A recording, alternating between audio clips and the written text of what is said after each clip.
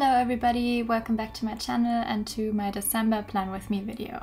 Let's get right into it. If you're wondering why I already got into it before filming or before I started filming this video, it's because I had a vision for this theme and I was really unsure if I would be able to pull it off on paper because I've never been great at drawing trees.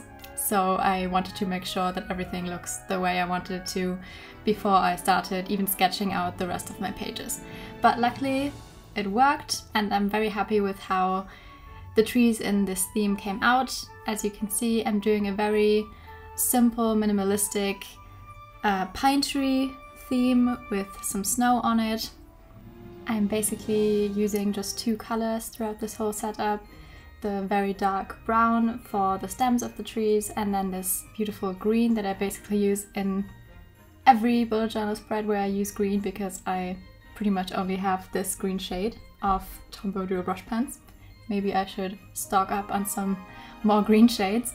But I think this shade of green is actually very nice for these trees.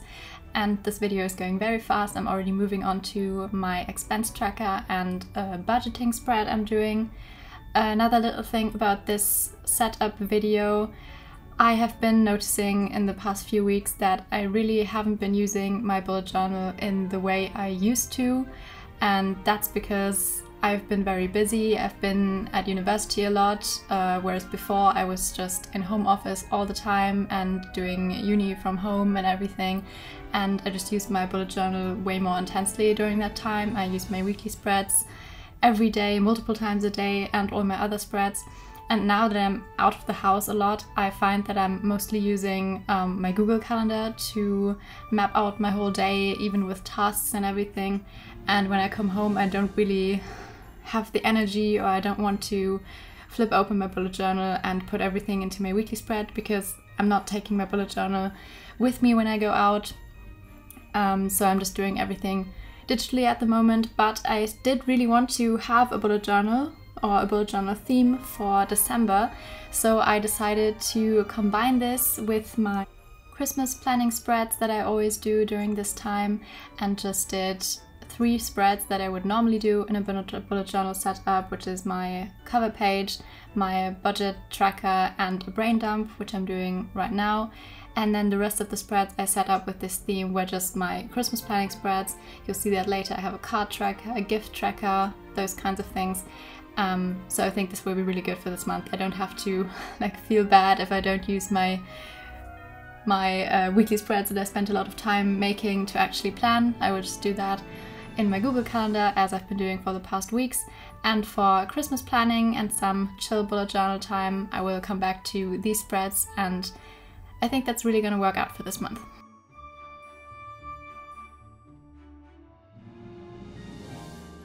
I don't know if this is just me, but November and December are always the most busy time in the whole year for me, which sucks, especially because that's also the time I have the most videos I want to create for the channel. Like, it's not just my December plan with me, or usually also my Christmas spreads video, which is in this case kind of combined now, but I also want to make a video of me making Christmas cards. I really love doing that, and I filmed it last year for the first time and it was a very fun time. And then of course there's also a flip through of all of 2022. Then there's the setup for 2023. Then I wanted to make a reading journal wrap-up video, and it's just a lot and I really don't think I'm going to be able to do all of it, so I will just maybe push some of that into January and just maybe try to get my cards video out and then my 2022 flip. But we'll see how far I get. I really have so much to do, so bear with me if there's not as many videos coming out as I expected of myself. Right now in the video I am doing my first Christmassy spread of this setup. I'm doing my advent calendar, specifically it's a doodle advent calendar. I used to make a little legend where I would write down on which day I would doodle what kind of Christmas thing, but because that takes up a lot of space to write that down on the spread, and I wanted as much space as possible for the actual doodles, I decided to just come up with the doodle ideas on the day, and I think that's gonna work really well. I think I did the same last year actually. Maybe. Check out my video from last year and find out. Next up, I'm doing my Christmas bucket list. And I always love doing bucket list spreads, especially during autumn and winter, because those are my favorite seasons and there's always some activities that I really want to do during that time. In this case, it's like going to the Christmas market, watching some specific holiday movies, eating specific things, baking Christmas cookies, all of those cozy things. And this spread took a long time to decorate, even though I got quicker and quicker at doodling the trees with the snow on it. As you can see, I don't know if I just get sloppier as I go through the setup, but it just got a lot faster towards the end. But there were still very many trees in this spread, so it took quite a while. So I'm gonna speed this part of the video up a bit more.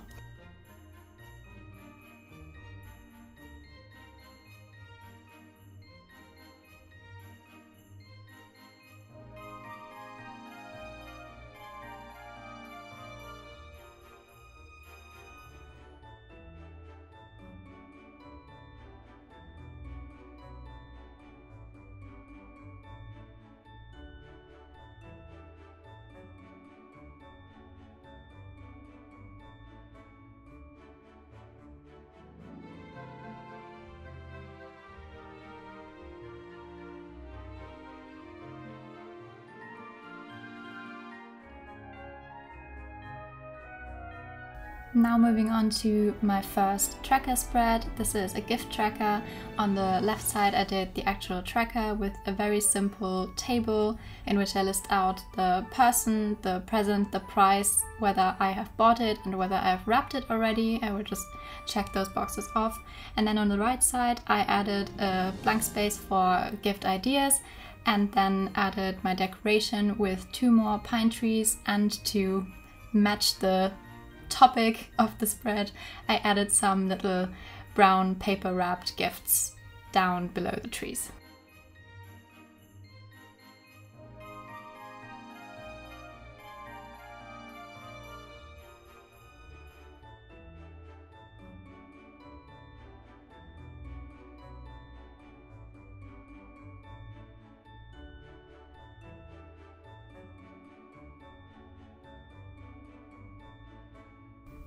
Next up is my card tracking spread. This is a very similar layout to the gift tracker, but this one is with 2 pages because there are a lot more people that I send cards to than people that I give gifts to. And this card tracker is absolutely essential for me during Christmas because of how many people I give cards to. So when I am done making the cards and I decide who gets which motif, I go back into my card tracking spreads from previous years and check that no person gets the same card twice, 2 years in a row. That would be embarrassing. So that's how I use my card tracking spreads, and it's so convenient. In the top right I added a little space for me to write down which designs are new this year. I always do some staples that I've done for multiple years, but then I also come up with some new designs and I just want to track which ones were added to the collection in what year. And here I am doing my 2 final spreads for this setup. These are not planning spreads, they're really just for fun. On the left side I added 4 little Polaroid pictures in which I'm gonna stick down a picture from each day that I have a Christmas party with family or with friends. We're going from the 23rd to the 26th. And I just called it 2022 Xmas Memories. And then on the right side I added a little blank space and titled it What I Got for Christmas, because in my mind it always kind of gets jumbled up what year I got which Christmas gifts. So it's not really important, but I kind of want to write down and be extra grateful for the gifts that I got, and maybe look back at previous years and the very nice gifts I got. And I decorated both of those pages with the same tree that's kind of in the middle of the spread and it's kind of peeking out behind the Polaroid pictures, and I really like how that turned out. And with that, we have arrived at the end of this video, the very last bullet journal setup of 2022. I can't really believe it. Here is me flipping through all of the spreads. I really hope you enjoyed this theme. It's a bit more minimal and less Christmassy than I usually go for in December, but I really love how this came out. This might be one of my favorite themes in the whole year, actually. So I really hope you like it as well. Of course, if you liked this video, please give a thumbs up and also hit that subscribe button if you haven't yet and you want to see more videos from me. That would make me very happy. I hope to post a few more videos this year, at least my card making video, so I hope to see you back here on the channel for that.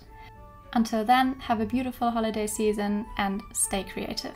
Bye!